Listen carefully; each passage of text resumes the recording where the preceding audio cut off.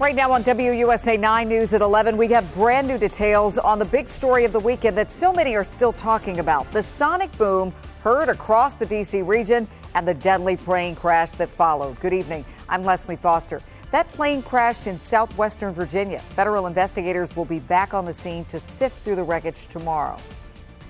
The wreckage is destroyed, meaning that it is no longer distinguishable as an aircraft.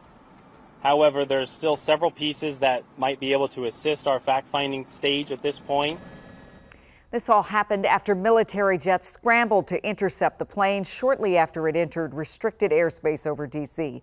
Those jets got the okay to fly at supersonic speeds, causing that boom heard all across our area.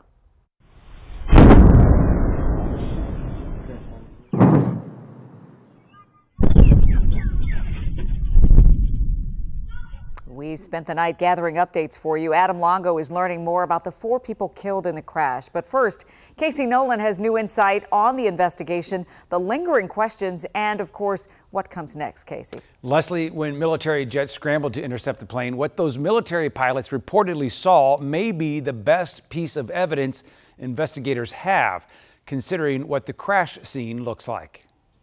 A crater of wreckage in a hard-to-reach ridge of rural Virginia mountains. This is a unique situation that will be a real challenge. Former NTSB investigator Dr. Alan Deal spent more than 3 decades investigating plane crashes. He says with so little of this plane left, the best evidence of what happened may be what the intercepting F-16 pilots saw when they pulled alongside the Cessna Citation private jet. Its pilot reportedly slumped over at the controls. That tells me, as an aviation human factors investigator, it points towards hypoxia. According to flight data, the plane was traveling at 34,000 feet in the air. Deal says if the plane lost cabin pressure at that altitude, it could have caused the pilot and passengers to black out from a lack of oxygen. The onset can be very subtle. You can think you are having a headache. And without an oxygen mask, it can take just seconds to cause a blackout.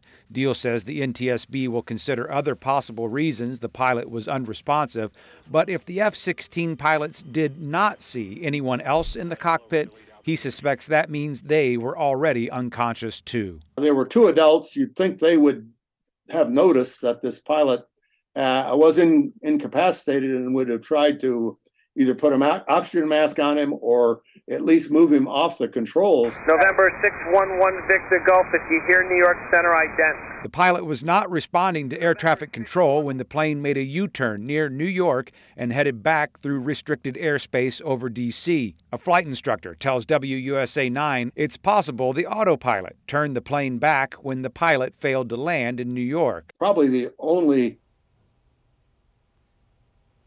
And what Dr. Deal was starting to say there is it appears, if this is the case, that all the passengers were unconscious and did not suffer at the time of impact. So that might be one merciful aspect of what happened. And these types of private planes are not required to have black boxes or cockpit voice recorders, but I'm told insurance companies still often require them.